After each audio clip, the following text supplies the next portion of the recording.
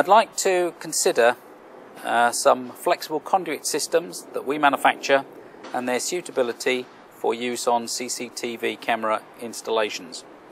The type of conduit that will be required is going to depend on the hazards that the cabling faces in its particular environment. Those hazards may be, if it's an external application, it could be water ingress and UV for outdoor use.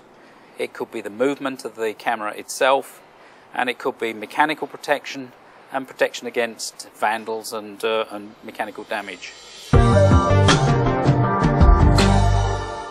The four systems that I'm going to show you have different properties and can be used in different environments. The first product, which is FPAS, is a nylon corrugated flexible conduit.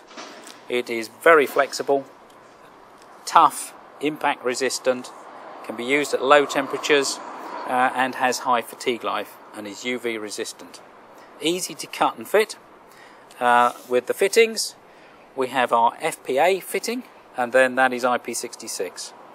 If a higher IP rating is required, we have our FPAX fitting, which looks the same but actually has internal additional seals and external thread seal as well, and this gives an IP rating of IP68. If higher mechanical strength is required, this is our FSU conduit with a galvanized steel inner core and flexible PVC outer sheath. It's still very flexible, but it has the mechanical strength of the inner steel core. It has a nickel-plated brass compression fitting, which gives an IP rating of IP65. And this can be screwed directly into a threaded entry.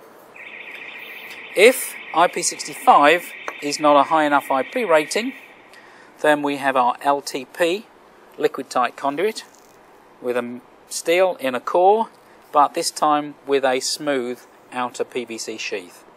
A similar compression fitting, but in this case, because of the smooth outer sheath, this achieves IP68. The last product I'm going to show you is quite a special product. This is our LFHU BRD. The construction is a flexible steel inner core with low fire hazard sheathing, and then an overbraid in stainless steel grade 316.